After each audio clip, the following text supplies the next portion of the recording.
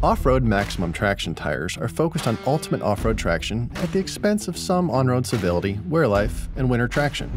The BFGoodrich Mud-Terrain T KM3 incorporates a long heritage of championship-winning technology into a highly robust tire built to overcome any off-road obstacle. While traction and toughness are at the forefront of its design, the tire also offers acceptable levels of on-road noise and ride comfort. On the road, the Mud-Terrain T KM3 was firm but good relative to the group, rounding over impacts reasonably well. While tread noise from maximum traction tires may be an unavoidable result of their aggressive design, the BFGoodrich's mostly consistent, higher-pitched drone did a decent job of not calling too much attention to that fact at lower speeds. On the highway, however, the noise did seem to change pitch characteristics more obviously with speed. The steering feel was well liked by our team, thanks to a smaller dead spot on center and relatively quick response, which firmed up nicely mid-corner.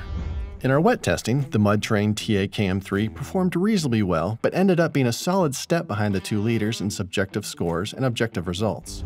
Our team found that even with careful throttle application, the truck wanted to sidestep out on most turns and would happily continue to spin the wheels if not corrected.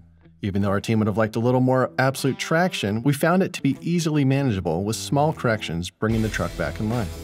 Our normal dry track evaluation is far from the scope of performance for off-road maximum traction tires and our Ford F-150 test vehicle, so our dry track testing of the Mud-Terrain T KM3 consisted of 50 to 0 mph braking and lateral traction around our skid pad, which found the BFGoodrich tied for the top spot in cornering and mid-pack in a very competitive braking set.